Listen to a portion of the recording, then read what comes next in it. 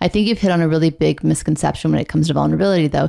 I think people think that it's weak to be vulnerable. Right. And of course, that's connected to having a lot of ego, because if you have a big ego, oh my God, I have to seem strong and stoic. So I think the first thing is really pause and ask everybody to say, what do I think it means to me? Not the definition, but what does it mean to me to be vulnerable? Do I think it's an act of weakness?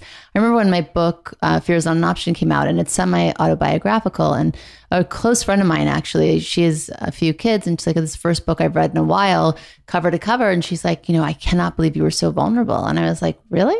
I was? Maybe I made a mistake? And no, not at all. I was just, for me, it wasn't being vulnerable anymore because I've been practicing a really long time. It was just like me telling you something that I thought was kind of obvious to everybody, because I'm so open about things generally that I don't think there's like a big reveal in the book.